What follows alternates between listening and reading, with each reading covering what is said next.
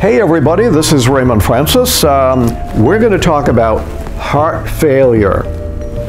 Heart failure has become the leading cause of hospitalization in people over age 65. Amazing.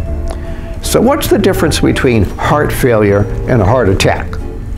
Well, a heart attack is where you have a blockage in the blood flow to the heart muscle. Heart failure is the chronic condition in which the heart doesn't pump blood as well as it should. With an epidemic of heart failure, you have to stop and you have to ask yourself, where's this coming from? The answer could be from taking statin drugs to lower cholesterol. Statins may be the biggest money-making drugs in history.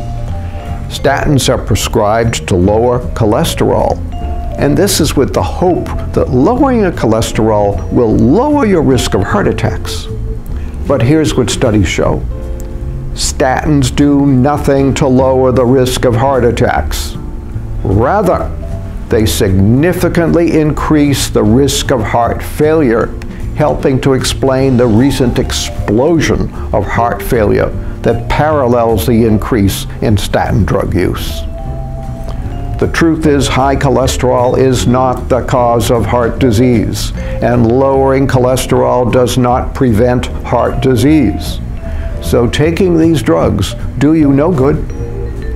Meanwhile, their toxic effects systematically damage your health in fundamental ways, causing memory loss, damage to the brain, muscle weakness, fatigue, kidney problems, liver problems, diabetes, cancer, and of course, heart failure. Remember that health is a choice. You make that choice with everything you put into your body. Prescription drugs are toxins. They poison your body. They poison some part of your body chemistry in order to suppress the symptom. But poisoning your body is never a good idea. Creating a healthy body is the best answer to any health problem. So be sure to read my book, The Great American Health Hoax, and learn how to get well, stay well, and never be sick again. Thank you so much for listening. Have a great day.